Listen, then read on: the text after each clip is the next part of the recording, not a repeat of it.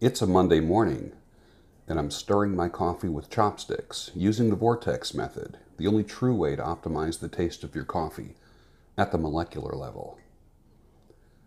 Good Monday morning, a snowy morning outside here in Philadelphia.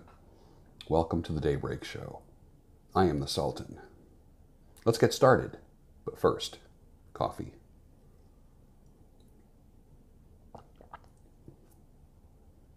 Wow, I'm still hooked on that Ethiopian and Mexican Chiapas. It's working so well. I probably have another 2 days on that, and then I'll try something else.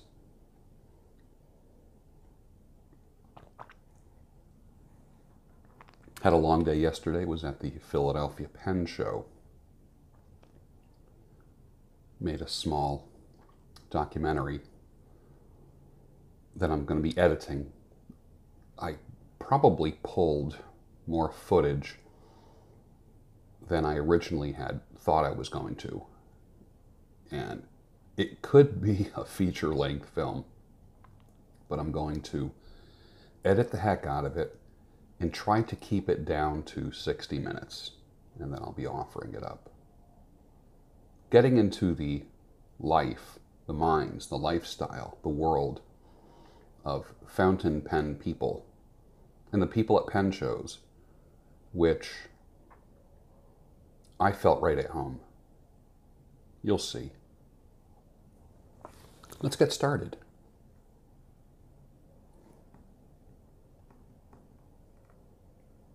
Usually this show, for those that are new here, people say, where do you get your content from? My Twitter feed. What I am talking about this morning is yesterday's Twitter. So I multi-purpose all my content, and then we do a little bit of news as well. It's a variety show, a little bit of this, a little bit of that. If single women were not allowed to take selfies, you'd never see that Machu Picchu pic. And you wouldn't even know what Machu Picchu was.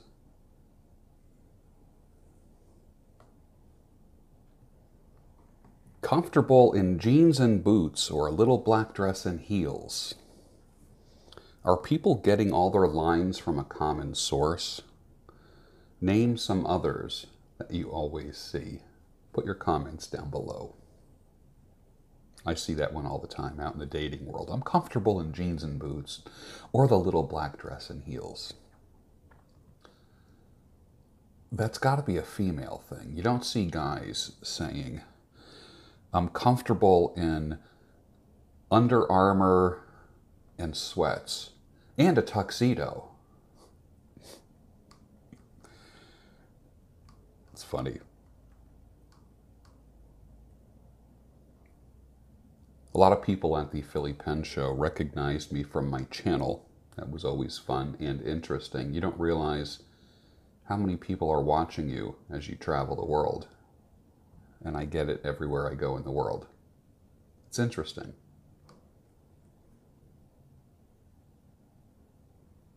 Some say, I recognized you from YouTube. They didn't say they liked me. They just said they recognized me from YouTube. Listen, to be liked by everybody, as they used to say, a friend of everybody is a friend of none. On social media and in content, your goal is not to please everybody. Your goal is to work your audience, give your audience what they want, and you polarize a little bit. Babies into running around, hanging with the crowd, putting your business in the street, talking out loud, saying you bought her this and that, and how much you done spent. I swear she must believe it's all heaven sent. Boz Scaggs, 1976. You don't put a bumper sticker on a Ferrari. Keep that in mind. You might put a bumper sticker on a old Toyota Corolla, but you never put one on a Ferrari.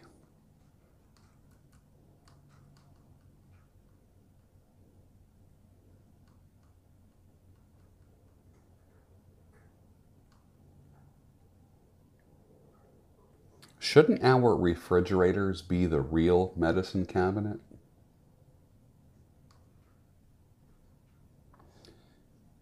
I say give the ultimate penalty for human traffickers, the only true justice for this crime. Rescue the kids and the people who've been abducted and give them the ultimate penalty. Mercy and grace for the victims, swift judgment for the perpetrators and their overlords. I perfected single and content, but I'm not in any way MGTOW. I have zero compulsion to fill my time with another human being, a woman, companionship, or a body on the other side of the bed. There's no compulsion.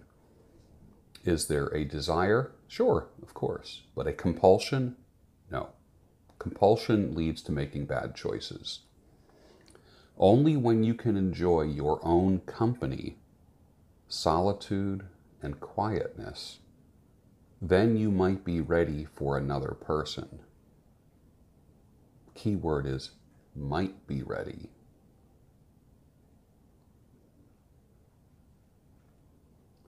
The self-deception of being a transition person is this. You don't recognize that you're a transition person. The relationship will be temporary if you are the transition person. You will fall in love. You will feel more for them than they feel for you. And they are so into it, leading you to believe it's true love. You will have great sex.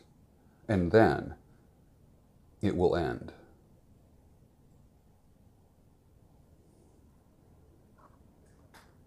You are never seeing the true person if you date someone just out of a relationship or a marriage. It may feel good for you and you might mesh well, but they are still trying to figure things out, using you as a drug for stability. You don't want to admit that you're getting used. They will eventually split. There is an expiration date on that relationship. Heed the warning. Remove stress at any cost. If that means people, then so be it. Changing jobs? Do it. Even TV. Most TV watching, especially the state-sponsored news, has a negative effect on the body and the mind. Turn the TV off. Stress will kill you through disease or mental breakdown.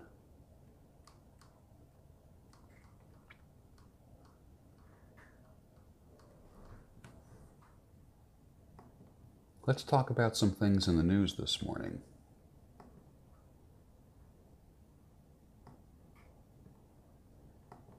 Look at a couple headlines.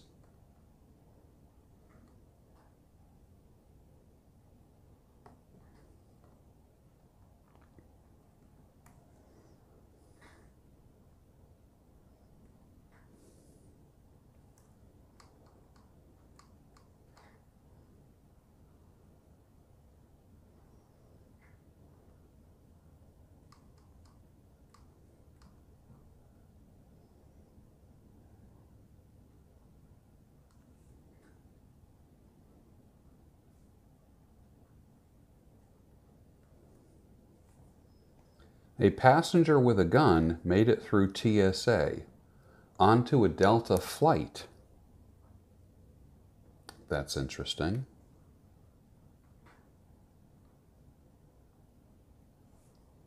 And then alerts officials in Japan he still has it. An Atlanta passenger.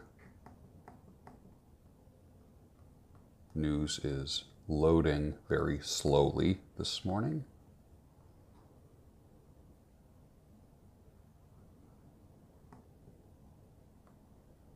And this is out of Action News in Atlanta.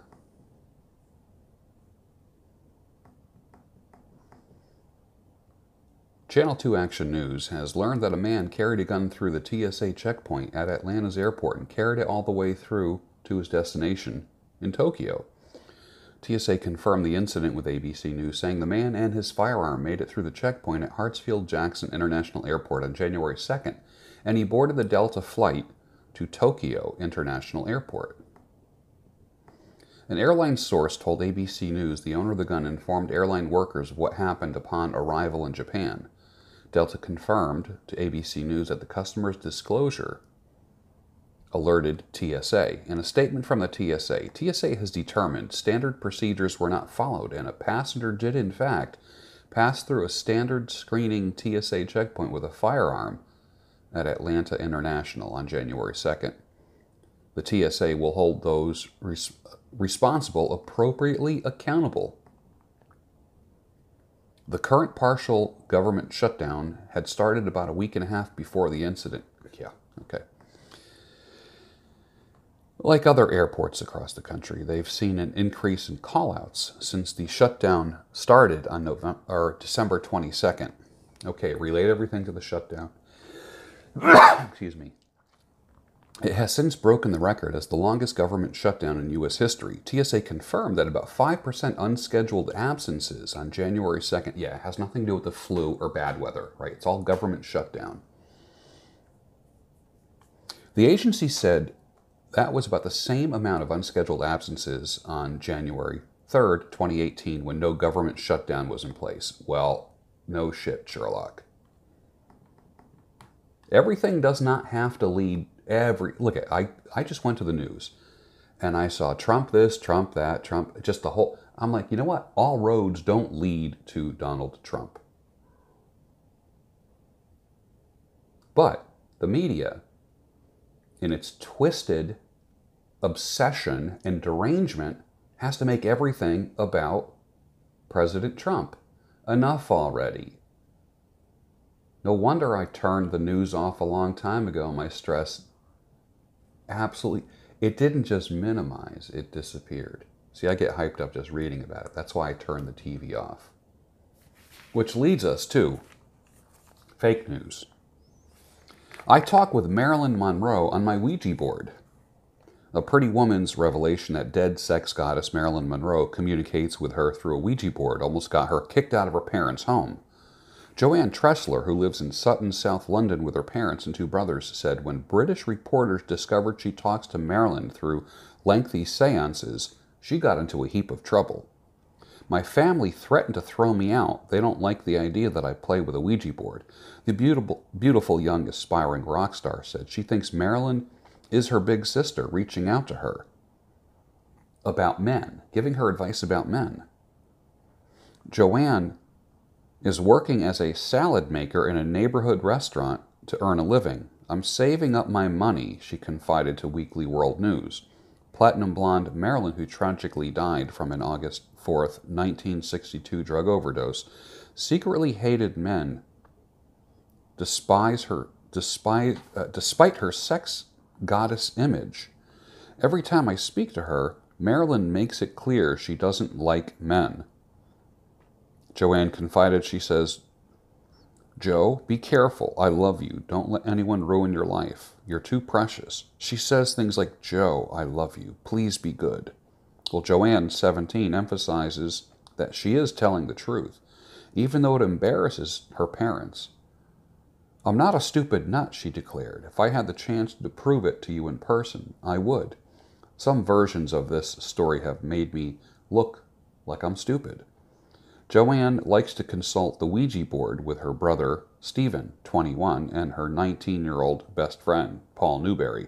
Since January, Joanne has held more than 22-hour seances speaking to Marilyn. I know it sounds weird, and people think I'm a crackpot, but I'm not.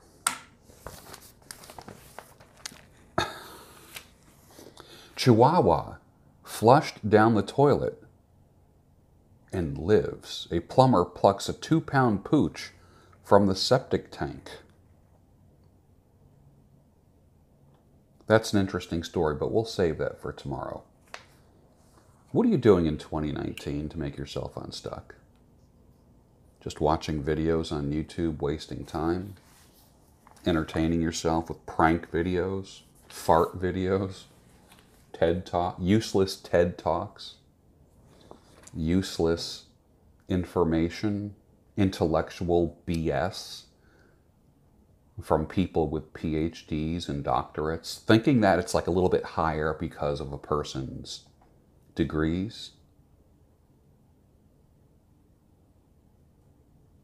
You probably are, aren't you? I know who your idols are. I know the people who you respect. Where has it gotten you? Where has it, what rabbit holes and paths has it taken you down over the years? Or I should say in the past couple years. You're stuck. You're in a rut. Some ruts can last 10 and 20 years. It's time to get out of the rut. In relationships, logistically, you might need to move. Financially, you're stuck. And fear does paralyze. Fear can make you stuck. The only way to deal with that is to deal with it. Face it head on. You don't wish and hope for change. Wishing and hoping is not a strategy. You don't pray for guts and then you get courage. You know what you do? You get courage and guts and fortitude by doing it. It's not something that happens any other way. It's not connected to prayer. It's not connected to anything. It's connected to action. You moving forward in life has to do with the steps that you take. Has nothing to do. I know there's a lot of mindset people out there, and I'm probably going to piss off a lot of mindset people. It's all about mindset. It's all about action. Doing something. Moving the ball down the field, getting a little bit closer to your goal, which we no longer call goals. We call them a to-do list. Because 2019 is the year that you get unstuck. And 2020 is the year that you could make your first million. Finish your coffee, and I'll see you tomorrow.